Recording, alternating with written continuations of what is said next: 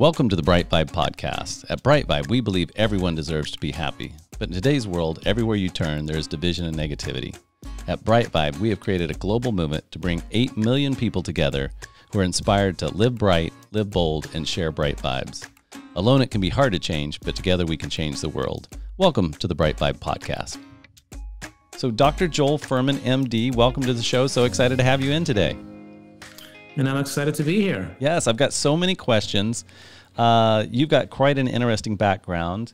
Not only are you a doctor and either do or did practice private practice, but you're also a figure skater, right? You're like a championship figure skater. So we've got that on the show too. I don't know how much we're going to get into the figure skating, but at any point, I think part of the catalyst for your for some of the work you do today was because of your own injuries in figure skating, if I'm not mistaken. But that's kind of an interesting, diverse background to kind of go from figure skating to being a doctor. So that's pretty interesting. I like it. It's not that unusual. A lot of people in the athletic community and, a lot of world-class athletes go back and become medical doctors, so it's, I don't know. I didn't go to medical school till I started medical school. I was 29. Right. But now I'm here. I've been a doctor now for like 35 years. I'm 68 already. I started medical school at age 29. I graduated in 1988 from medical school. Oh, nice. Yeah, very nice. So what is the name, how do you pronounce the name of the specific diet that you kind of follow? A Nutritarian diet. Nutritarian. And this is the first time I've heard that word used. That's why I didn't want to say it. Nutritarian diet. So that's the first time I've ever heard. I've heard of a lot of other diets. I've never heard of the Nutritarian diet. So what exactly is a Nutritarian diet? The word nutrition is in there, right? So it means a person that's eating a diet to maximize their nutrient intake, eating the foods with the highest nutrient per calorie density.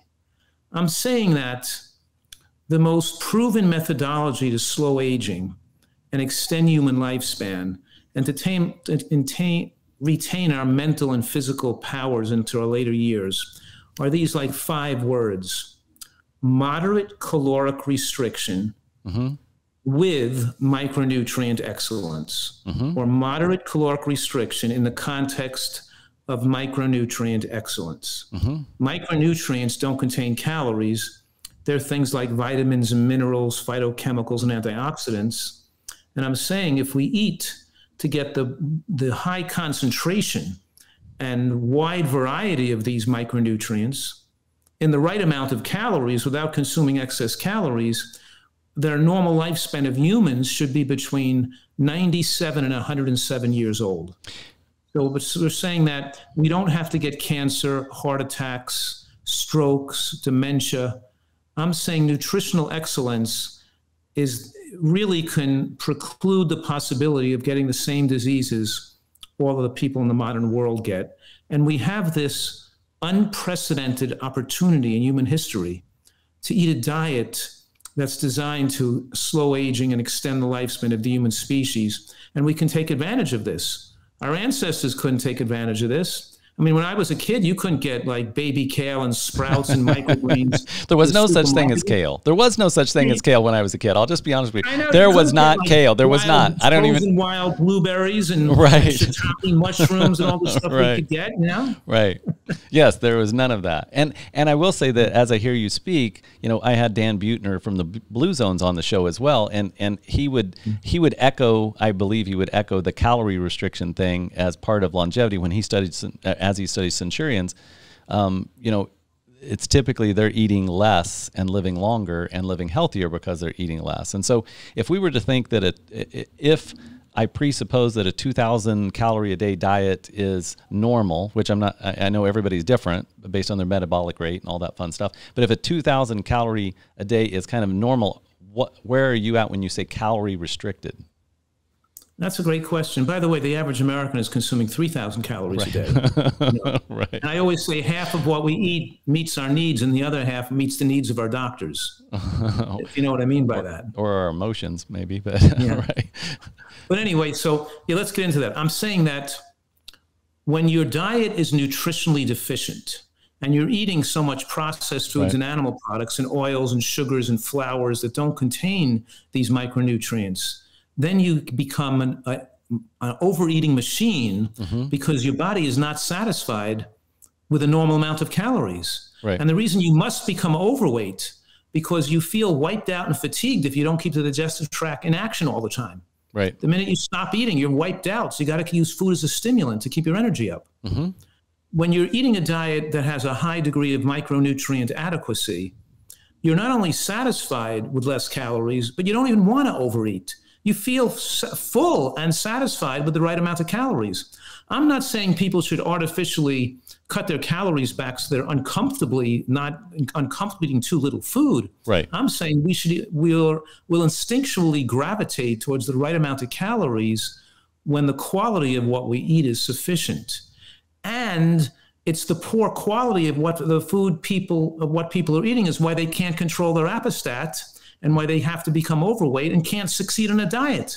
Because you just can't cut back on the amount of food you're eating when you're not eating the right quality stuff. So unless you're going to eat, I want people to eat, for example, a big salad every day, and not the size of a soup bowl, but the size of a 9-inch salad bowl with chopped salad, which includes not only lettuces, but also the green cruciferous vegetables raw, like bok choy, arugula, or, cabbages or kale, and mixed in with sprouts and tomatoes and of course the onion family, like red onion on top or scallion. And then might be other things in there like tomatoes or sprouts. But then you have a dressing, and the dressing should be made with nuts and seeds blended with tomato sauce or oranges or mango, whatever the dressing recipe is. It's not made with oil. It's made with nuts and seeds, which have nutrients that extend human lifespan. So I'm saying right now, if everybody, that's one of my mantras, is I want people to eat a big salad every day, at least once a day, because raw vegetables have the most consistent and powerful association in the scientific literature. More than 200 studies attest to that raw vegetables have the most powerful association to reduce cancers of all type. So, and the American diet, Americans eat 2% of their caloric intake from vegetables, and it should be the majority of what we eat, and they're only up to 2%. Right. And let me ask you this, because you mentioned oil. So, because there's a lot of diets that, even in the blue zones, Mediterranean diet has olive oil. So what do you not like about oil? Well, first of all, let me just start out with addressing the blue zones. The blue zones are not examples where people are maximizing human lifespan. They're just somewhat better than the American or modern Western diets. And you don't, buy a car by comparing it to a junkyard wreck. What I'm saying right now is in the blue zones, they generally have more centenarians. That's true. But the majority of people are not centenarians in the blue zones. That's the majority correct. of people are 5 to 8 years longer than the average Americans. Right. I'm saying let's live 20 to 25 years longer, not 5 to 8 years longer. I'm saying let's not just do what's culturally or locally sustainable in the blue zone, just what they ate locally, but they don't have the access to the wide variety of lifespan enhancing foods that we have in modern society, like in the United States today. But in any case, so I'm not trying to duplicate what's done in the blue zones. They're often diets very narrow in the choice of fruits, of vegetables and fruits and mushrooms and onions and things they can eat there. But nevertheless, we can do better than a blue zone. And the next thing we're talking about here is that when we're maximizing nutrients, we have to realize that when we take in foods that have no nutrient load or an insignificant nutrient load, we're shortening our lifespan and we're diluting the nutrients in our dietary pie. So if I take more calories that have no nutrients with them, I've just reduced the nutrient density of my diet.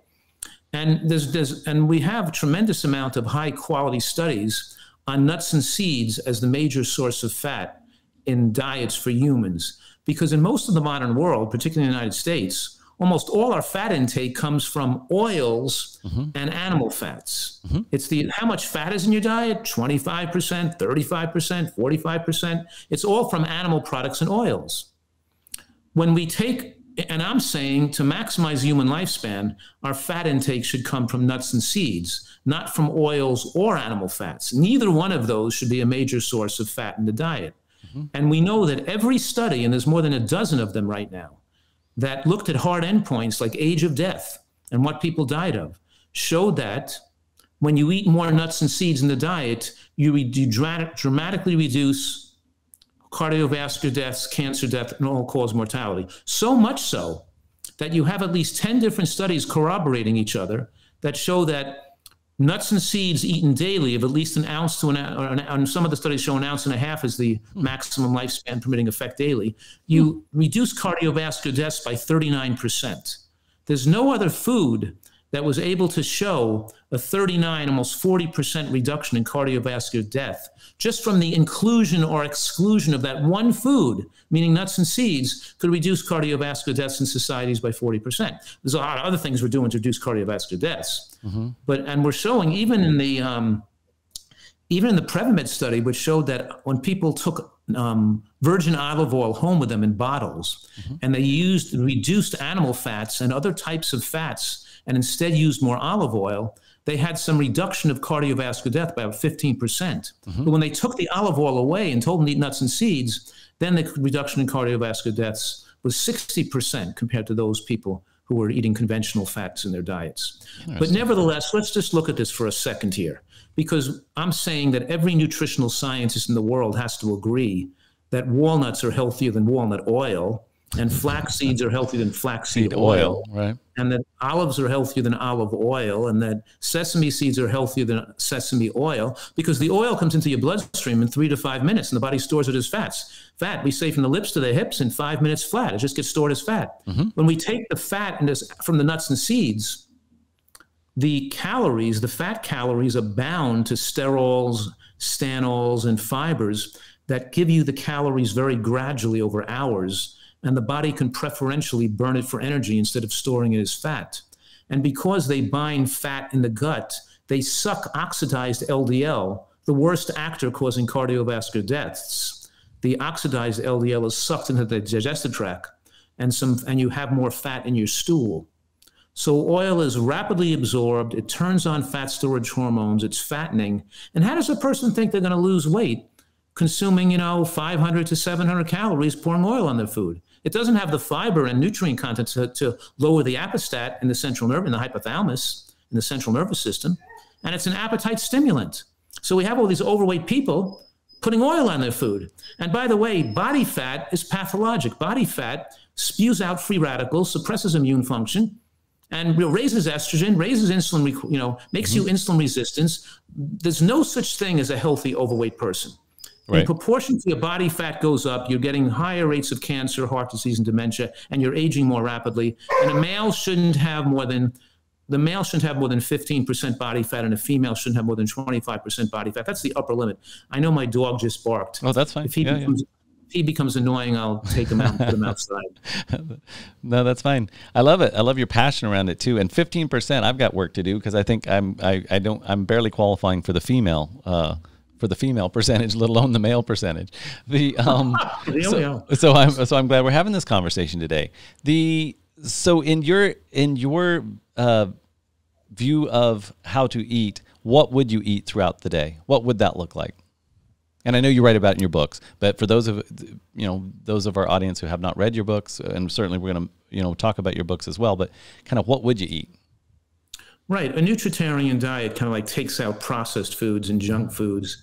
And if a person could do it on a plant-based or a vegan diet, or they could eat a small amount of animal products, in small, but the main part of the diet is we're eating natural plant foods. Like, for example, the lunch would be a big salad with a dressing made from nuts and seeds, maybe a bowl of vegetable bean soup, and maybe some fresh fruit after that, like a mango or some figs, or some blueberries or something, or some lunch. And so breakfast might be a whole grain like steel cut oats with a tablespoon of ground flax seeds or chia seeds or hemp seeds on top, with maybe a plant-based milk like an almond walnut milk or an almond hemp milk, or maybe some blackberries and wild blueberries and frozen cherries mixed in there. Maybe avocado toast on Ezekiel bread with sprouts on top and onion and scallion or something. Or I'm actually getting hungry as you're talking. I'm like, it's almost dinner time. I'm like, oh my gosh. Maybe for dinner we'll have we might have a mixed vegetable, a Thai curry wok you know, with mushrooms, and a lot of mushrooms in the diet are very protective against lifespan promoting food and anti-cancer food. So lots of mushrooms and Chinese cabbage and water chestnuts and bamboo shoots and snow pea pods and scallions in a wok and maybe I'm putting that on a bed of quinoa or some kind of, maybe what I'm putting on lentils or something else. I'm putting it on some kind of bread with a little more caloric. And I'm putting the sauce that I made with hemp seeds and lemongrass and turmeric and curry and a date and a teaspoon of peanut butter. And I made this delicious sauce for it. And I maybe I had a delicious dessert. Maybe a panna cotta with vanilla ice cream by mixing frozen banana with real vanilla bean powder and some macadamia nuts that I whipped in the blender together, on top of an apple pie made with apple and no sugar, just baked apples on a oat and an oat pecan date crust or something. We make all kinds of incredibly delicious recipes. An orange sesame dressing for the salad, or a hummus, or some kind of dips for the raw vegetables at night if you want to have some raw vegetables for your dinner. And if a person is utilizing animal products in their diet, they're just using it as a flavoring device, like to flavor a little bit in the wok or in the soup or something, not having a big piece on your plate, like a big serving of animal product. It might just be a few ounces per person. Or if we're making a burger, a burger with with oats and mushrooms and tomato sauce and whatever, putting almond butter in that burger, or whatever we're putting, a little mashed bean in that burger. A person might make a 1/10 of it they can add in the burger, so they can add 1/10 of the burger material of the animal product, and still make a great tasting burger with onion and tomato and some lettuce on top if we'll take an Ezekiel, I love those Ezekiel breads because they're made of sprouted grains, and they're not they're very low in sodium. And it's a sprouted grain, not flour. So any kind of breads we're using are not the kind of high glycemic flours. They're made with sprouted grains that are lower glycemic and more nutrient dense. So it's definitely a kind of like a whole food plant-based diet, but we're paying attention to the particular foods that have the most effect at lengthening human lifespan, which are G-bombs. We're trying to include the G-bombs every day. GBOMBS, which stands for greens, beans, onions, mushrooms, berries, and seeds. So we're kind of eating a diet of half raw and half cooked, fresh fruits and vegetables, but a lot of vegetables and onions and mushrooms and beans made in all kinds of interesting and delicious ways with delicious sauces. But the unique part of a nutritarian diet is that all the sauces and flavorings and desserts are, instead of using oil and using eggs, we're really using nuts and seeds as a source of fat and as a source of fulfilling flavor and texture to make the ice cream, or to make the spaghetti sauce, or to make the salad dressing or something. So one of my favorite salad dressings might be a thickened garlicky tomato sauce with sun-dried tomatoes, almonds or almond butter, and some black fig vinegar whipped together. Might be a good salad dressing. Another salad dressing I might be a navel orange that's blended with toasted sesame seeds and cashews and some blood orange vinegar. Tastes really great on the salad. And I'll put some kiwi or strawberries in the salad too. So there's a lot of delicious and unique ways to make food taste great. So where people are really enjoying eating this way, and they're filling their body with a huge amount of healthy plant material. I'm thinking, I don't know how I get an invite to your house for dinner, but I'm gonna, whatever you need for that to happen, I'm good with it. I live in Kansas and you live in California, but I'm like, so, and you have a cookbook, right? I have a few cookbooks. I have the Eat to Live cookbook, and I have the Eat to Live Quick and Easy cookbook. Oh, I love it. I probably have more than 2,000 recipes on my website, where actually the members actually rate the recipes and give them the stars or how many they like. So it's a big part of the Nutritarian community, where people are sharing and rating recipes and making healthy foods taste really gourmet.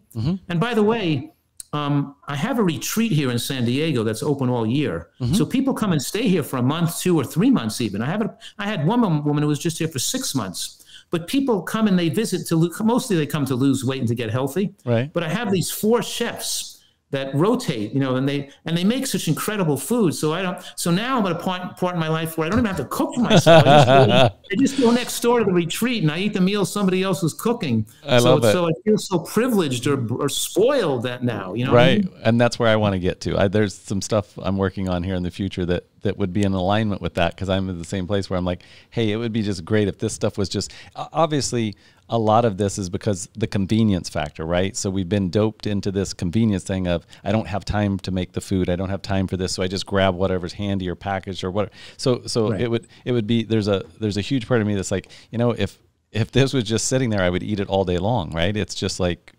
and so how do we create environments where it is there in some way, form, or fashion, right? Where this is a part of our natural thing, right? Our default is, oh, there's good food, I'm going to eat that, versus I'm going to go over here to this restaurant and get something that's highly processed or highly packaged or, right, this crap. And especially when you're a food addict and you're overweight and you're driven and biologically driven to eat those foods and don't feel well unless you overeat. Right. It's hard to make that change. And that's, of course, my career is making it easy for people to transition, to get them to like eating this way, to get rid of their addiction, and to make this into a business plan that they can put into their life. Right. Most people we show them how they could use frozen food a lot, how they can they can make a soup on the weekend and eat the same soup, right, with their lunch. They right. can make one salad dressing on Sunday nights and another salad dressing on Wednesday night, eat that dressing for 3 nights in a row. Got it. So we're trying to make it so people aren't in the kitchen cooking all day long, preparing food, make this doable. Right. And obviously, the more people that do it, the easier it gets. But we have a complete, support system for people who want to get healthy. And what I'm saying right now is that the same dietary portfolio that slows aging and extends human lifespan has the ability to enable people to reverse their disease and to use it therapeutically to get rid of their diabetes, get off their blood pressure medications, normalize their blood pressure, get rid of their psoriasis, their rheumatoid arthritis, get rid of their asthma, we could get rid of their chronic headaches. So we're talking here about the ability to use nutritional excellence therapeutically to reverse disease. And that's really, what I've been doing as a career most of my life. Right. And I was going to ask you that, and this is a great segue. Why on earth did this? I mean, you weren't born this way, I'm assuming. Were your parents, was this something your parents did? I mean, at what point did you say either this isn't working for me, or was it just something that you learned from an early age, I guess? Yes, it was something, I think I was about 12 to 14 years old. Mm-hmm. When my father, who was overweight and sickly and had various problems, including kidney problems, was spent a lot of the time driving him in the back of a wagon because he couldn't sit up in the car. Mm-hmm. He was in a bed in the back of the station wagon from doctor to doctor, Oh my gosh. And then he read some of Dr. Shelton's books originally written in the 1940s. Herbert Shelton, who was one of the founders of the American Natural Hygiene Movement. And so my father started changing his diet and growing his own food in his backyard and putting a vegetable garden in and planting fruit trees. And so he changed his own diet and lost weight and got healthier. So I started reading a lot of those books when I was a teenager. And by the time as you know, I was on the world team in figure skating. Right. And like today, a lot of world-class athletes have to eat healthy because we don't want to get sick. We got to keep training. Right. We can't miss our events and we can't miss our training. So like I have a lot of athletes I have advised. And by the way, including the top 10 tennis players in the world, the majority of them, eat Nutritarian diet kind of much. Or a lot of top athletes eat like this to slow the aging process so they can maintain their athletic powers as they get older. Eric Schlappi was from the United States as an American skier in 4 Olympic Games, who I advised. Yep, I've seen him. Had and the point is that he maintained his career through 4 different Olympic Games. Right. So he just maintained a longer career because you age slower. So we're doing it as an athlete, not so we can get down the hill faster or get or shoot better, get the ball to go through the hoop easier. It's so we don't get sick. You know what I mean? So we don't miss training time. We're not getting ill. So it's about our immune system. So even like people like Tom Brady, Venus Williams, Venus Williams got back on the tennis tour after she had an autoimmune disease that took her out of play and was too sick to play. And then she changed her diet and got rid of her autoimmune condition and went back to the professional tennis tour again. And nobody's talking about that. She reversed her autoimmune disease with nutrition. She's a famous world celebrity. Athlete, yeah. And the medical profession still ignores it. So no matter how many studies you put out, no matter how many people, even famous people who change, you still can't get the masses to understand that people can get well through nutritional excellence. You know what I mean? Yeah, no, totally. And again, I think it goes back to just over time as a society, we've just slowly bought into this. It's convenient, so I'll go do it because it's convenient, because I don't have enough time. I mean, everybody always talking about I don't have enough time, I don't have enough time, I don't have enough time. And then, so how am I going to make time to make all this stuff? And then, yeah, it's just easier to buy even if it's healthier, it's still packaged or processed, or, it's not what you're talking about, which is like raw, right? Raw foods. Well, it could be half raw and half cooked, but I'm also saying frozen food is really whole good foods. for you. Whole foods. Like frozen broccoli florets, frozen peas, frozen wild blueberries. They freeze them the same day they're picked. Right. They lock nutrients in when they freeze them, and they're really still healthy when you buy frozen food. Right. So it's not that hard to do it. I can get, frozen asparagus and frozen artichokes and eat it on the plane. I could travel and get stuff, frozen food in any supermarket across the country. It's not that hard to do it if you know what to do. Right. So the other question this brings to mind for me is you're talking about athletes, you're talking about high level athletes, protein, right? And I bet you hear that a lot. So how am I going to keep muscle mass if I'm not eating, lots and lots of protein? So just play with that question for half a second. So protein, let's talk about the protein. Yeah, that's a good question, because I think that if you asked me what was the most profound conclusions of the nutritional science research of the last decade, and I would say that what the most profound and shocking results were from the scientific literature was that more plant protein in the diet made for longer lifespans and more animal protein in the diet made for shorter lifespans. Right. So we're juggling this. So we're trying to say that, yes, protein does play an issue, because we used to think that the biological value of the protein was important. And since animal products had a higher biological protein, that it was more valuable.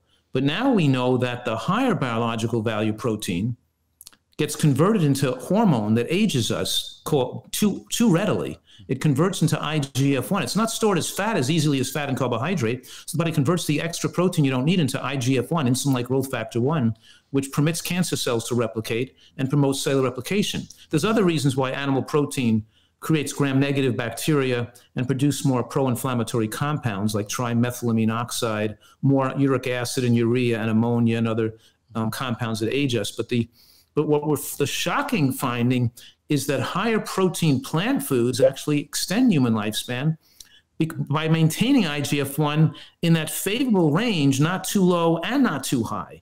So we're saying a macrobiotic diet where a person's just eating rice, or a fruit diet, or an all potato diet, these are not good diets because they're not getting enough protein. The protein does play an issue, and the plant foods that are high in protein that enable people to tweak that optimal spot. We're talking about green vegetables, beans, black beans, navy beans, red beans, azuki beans, beans, nuts and seeds, right? And certain grains like quinoa. But particularly the fact, I'm saying right here that the green vegetables, the beans, and the nuts and seeds are the constellation of foods people don't eat adequately. And that's a major factor short in their life. So we're talking here about 2 cooked foods, meaning cooked beans, because you have to cook them to get them more digestible. Right. Cooked beans and cooked mushrooms, and 2 raw foods, raw onion and onion family, and raw lettuces and raw green vegetables. But both those things thicken the microbiome, create gram positives, and create a biofilm over the villi in the small intestines. And scientists call that the second meal effect, because you have a thick barrier to microbes coming in, and you have a thick barrier that slows the absorption of glucose through the wall of the digestive tract, lowering the glycemic load or the speed of glucose entry of any carbohydrate you eat. Whereas the saturated fats from animal products do the opposite. They distort the insulin receptor they make you more insulin resistant, so your body has to produce high amounts of insulin, and they allow glucose to be absorbed rapidly and poke up and to bounce up to high levels in your bloodstream. So when you're on a diet with lots of meat and cheese, let's say, now when you eat a mango or some oatmeal, your sugar goes real high. But when you're eating mushrooms and beans and your diet's low in saturated fats and it's taking in mostly the monounsaturated fats from nuts and seeds, then you eat the mango and the sugars there's hardly even spikes of response. So the glycemic defect of the moderate glycemic load food turns to a low glycemic load food based on your overall dietary portfolio. And then you get what scientists call gene silencing. Gene silencing means that we all have defects, or you can say even inherited parts of our gene that's not the best, that's some defect there, or some methylation defects. But the body has the ability to recognize and silence those parts of genes that could lead to diseases when you have sufficient intake of these phytonutrients, especially green vegetable nutrients, and especially the green cruciferous vegetable family. The isothiocyanates, or the ITCs from green cruciferous vegetables, are so critical and important for gene silencing and their anti-cancer effects and their stimulation of the antioxidant response element in the cell that removes methylation defects and removes carcinogens. So we're saying here that we really can control the way our body works and control our health destiny by what we put in our mouth. Yeah, I love it. I love it. And I'm trying to, as I'm asking you questions, I'm also I'm trying to get the basically some of the thinking in society out of, if I don't eat animal fats and I'm not going to have enough protein, I'm going to lose muscle mass. So I'm trying to kind of say, hey, helping open the door for there's other ways to get healthier protein. There we go. Oh, I love it. I love it. I love it. We got a display of strength. Here's my 68-year-old stomach. Good for you. I love it. I love it. And around this, I do want to ask you about intermittent fasting, because that comes up a lot on our show. That's obviously very popular in culture now. How do you feel about intermittent fasting? Or fasting? I'll let you define kind of intermittent. What, some people are like 16-hour, 18-hour, 12-hour. But what's your take on fasting? Well, let me tell you the most important take-home on that. The most important take-home is that our body needs extended time in the catabolic phase of the digestive cycle. We need extended time when we're not digesting food. And they're constantly putting food in your mouth every minute. Because we detox and heal and reduce free radicals in the non-digestive state. And in the eating phase, we're kind of like, we're accelerating aging. We have to eat, but we also have to not eat. So the take home here is we do more healing when we're sleeping at night. And we get more healing done when we're sleeping and resting if we're not digesting food at the same time as we're sleeping. The most important take home is finish dinner early. Eat an earlier and lighter dinner. So when you go to bed at 10 o'clock at night, you've had 4 hours before you ate something. And you're going to bed on an empty stomach. And when you fall asleep at the night, you're getting full rest and full anti-aging phenomenon occurring because you're not digesting food at the same time as you're sleeping. So the worst thing you can do is eat a heavy and late dinner and digest food half the night when you're sleeping in bed at night. So yes, intermittent fasting has lots of scientific studies to document its value.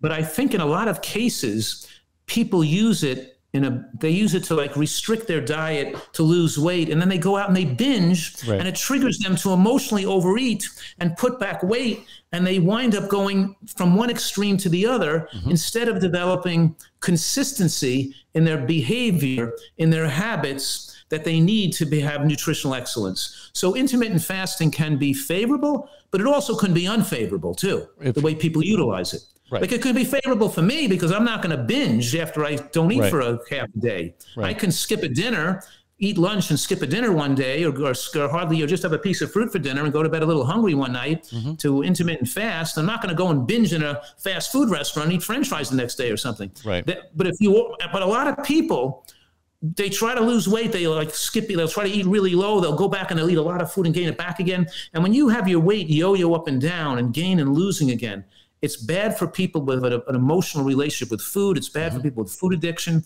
It's just not good to them to go from one extreme to the other. So I really would prefer to people to get consistency in their habits, gradually lose about 2 pounds to 3 pounds a week, get to your ideal weight, stay there, and then utilize the concepts of intermittent fasting to recognize not to snack, not to eat between meals, and to eat an early and light dinner. And so it's better to eat breakfast, by the way. It's better to eat breakfast and lunch and skip dinner, or eat breakfast and lunch and a lighter, earlier dinner. Right. And then so keeping in mind, the whole key here is to go to bed on an empty stomach. Okay, and I appreciate the clarification.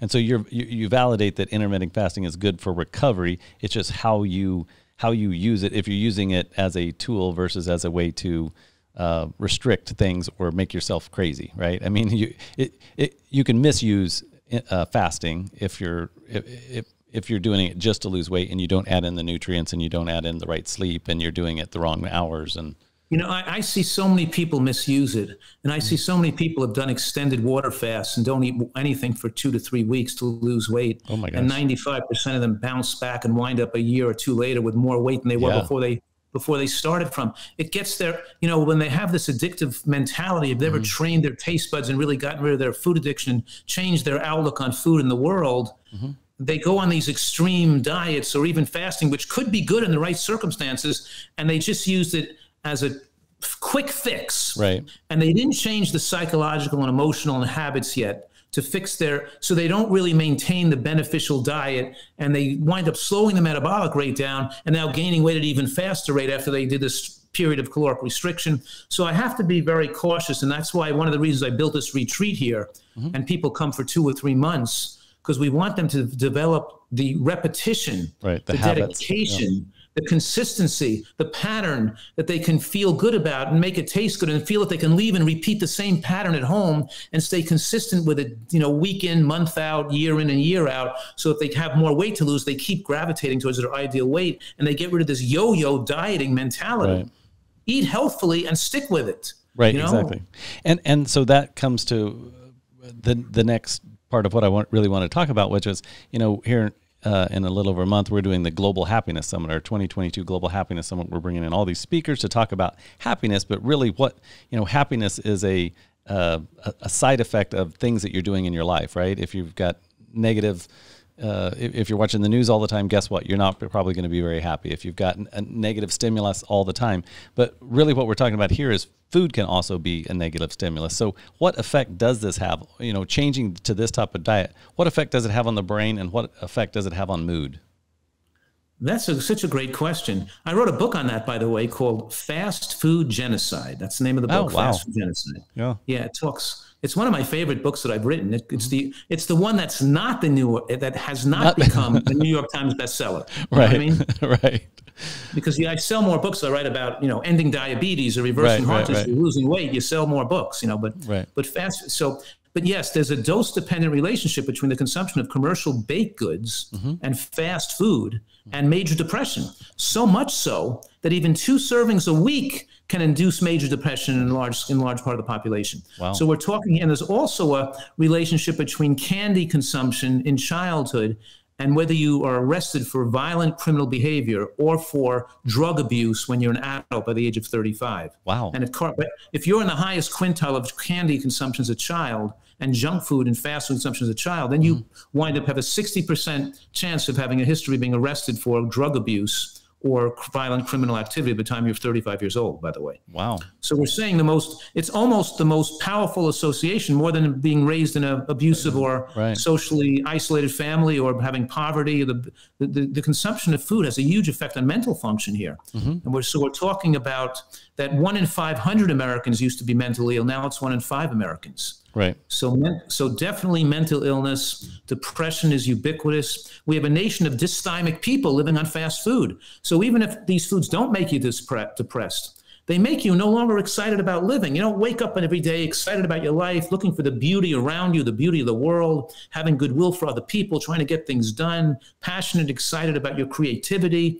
They dummy you down and they make you live to make some money so you can spend it on your self-destructive addictions like alcohol or fast food or junk food or drugs. So a lot of Americans are living in this cycle of, working, staying dysthymic, not too happy or excited about life, and then being in consuming self-destructive substances that they're addicted to. So so if the moral of the story is, if you want to be happy and less depressed, eat food that's good for you, right? Right? I mean, because it's kind of back to the old adage, that you are what you eat to some degree. I mean, if you're eating stuff that is just low energetic food, you're going to have low energy. And it's not just, I think so often, as I grew up in the Midwest, there's so often a disassociation with what I eat and how I feel, or what I eat and it's affecting me in a way. It's just like, no, I got to eat because I need more energy, or, it's here, it's dinner time, it's breakfast. And there's not any thought to it. There's not any relationship to it. It seems like and now it seems like as a society, there's at least awareness of coming back to your relationship with everything, but with food, your relationship with food is affecting you, whether you want to admit it or acknowledge it or not. I mean, there's all these things about overeating and emotional overeating and all that stuff, but I'm really saying, we're kind of diving in here of, like, literally the food is going to make you, whether you eat this or this, it literally makes you feel differently, because some of it's chemical, right? Some of it's actually the way the chemicals are affecting your body and your brain and the neurotoxins. When you're talking about sugar, it makes me think, that's right. Most neurologists are going to tell you that sugar is a neurotoxin, and you're literally poisoning yourself, but because the synapses aren't firing correctly, right? And I'm saying white flour is a sugar equivalent. Yes, I agree. Yep. It's not a food, it's a drug. Right. Because a food, it doesn't contain the materials to sustain human life. And It has a negative effect on human lifespan. So we're saying here that the majority of calories consumed by America is white flours and oils. And they just have so many negative that they can't expect to have normalcy. They have to live in fear of disease and running back and forth to doctors and hospitals and have their body deteriorate and be very unhealthy and think that it's normal. Right. To have high blood pressure and heart disease and cancers and getting all these screening tests and being afraid and having blood tests and running back and forth to doctors your whole life, thinking your body's ready to break down at any minute, instead of the confidence and optimism and enthusiasm that your body protects you and your body is a self-protective, self-healing machine that doesn't want that, and when fed right doesn't get sick. So we're talking about that food control. Our genes don't decide what kind of diet's good for us, by the way. Our diet controls what kind of genes we have, because our genes and our DNA changes and develops in response to what we put in our body. And that's what people don't recognize. Yeah, I've never heard that. I've actually never heard that before. So that is a new perspective, that the food you're eating is affecting and changing your genes and your DNA. That's correct. Interesting. Wow, that's a lot of good stuff. So for people, I'll say for me, so what are good resources? Because we covered a lot of stuff today, and people could feel certainly overwhelmed with, that's just too much stuff and I can't do it, because you gotta. So how do people begin? Or if people are already on the path, but how do people begin to kind of make this part of their diet? So what resources? You've got some resources available. I wanted to talk about those. Obviously, you've got books out. You said you had a membership as well to something. So kind of how do people learn more, educate themselves more, and then start to apply this? Right. I think, my books are really a good place to start. And my latest book, most recent one with the most updated research, is called Eat for Life. It's a great place to start, because I used to, when I wrote Eat to Live in 2000, it was published in 2004. I wrote right in the beginning of the book, don't start eating this way. Don't make a decision about doing this. First, read the information. Get the information so it becomes part of who you are as a person, so you have the knowledge. Then you'll find it much easier to do it if you know why you're doing it. Don't just do it because somebody tells you to do something. Make sure the science and the logic and the research supports it, and it's really well done research, which is not just a person, check the references, see if it's adequately referenced and the person is up. In other words, I'm saying to people, get the knowledge. Right. My website is drfuhrman.com. We have a whole supportive amount of information there, including a membership where people communicate with other people doing it and share recipes and ask me questions and have meetups and food, and parties and stuff like that. So, but of course, a good place, they should start somewhere, and they're starting to collect more information about it. And I think this is super fun. Eating healthfully is not like being in a prison. We're not depriving ourselves. We're expanding ourselves and appreciating the value of food more, learning how to make great, healthy food taste great, and living a life with a much more positive attitude and with fearlessness, creativity, and the ability to have goodwill for people, because we're all setting ourselves up as an example of good health, which then rubs off on people around us as well. And being able to be active and fully enjoying our lives as we age is really critical too. And certainly you are a product of your diet or eating lifestyle, because obviously just even talking to you, I can tell how much passion you have, how much energy you have, how much vim and vigor I mean, it's just like you're alive, I guess is what I want to say. You can just feel the life in you. And I'm sure that's a benefit of 35 years of you doing this and helping other people do it, right? Because it's not only that you're doing it for yourself, but you're also imparting this knowledge to others, which is a sense of purpose and gives us even more connection with the world and more connection with those around us, right? We have a reason to live, right? Versus just being around. So certainly appreciate that. You'd already mentioned the website. We mentioned the book. Certainly we'll put that in the show notes as well, but I loved having you on today. Please come back. We'd love to have you on the Global Happiness Summit. We'd love to have you come back if you and update us and keep us up to speed as things evolve for you, as your community grows. And if you want to share more, a big part of what we're doing now that we've rebranded to the BriteVibe podcast is really how do we help raise the vibration of the world? How do we help raise the vibration of each other? How do we make that vibration literally brighter? Because to your point, the more we do that for ourselves, the more we do it for our community, the more we do it for our families, the more we do it for the world. So it's got to start with us. We got to take care of us, meaning make adjustments in your own life, but then naturally people will want to know why, man, you seem like you have a ton of energy. What's going on? Well, here's what I'm doing. And you should, go to Dr. Fuhrman's site and look, here's what I've done. Right. So really loved having you on the show today. So appreciate your time today. And thank you for doing all the great work you're doing. Thank you, Matt. You too. Looking forward to the next time. Thank you for being a part of the BriteVibe podcast. For more information, go to BriteVibe.com. That's BriteVibe.com. Thank you for listening.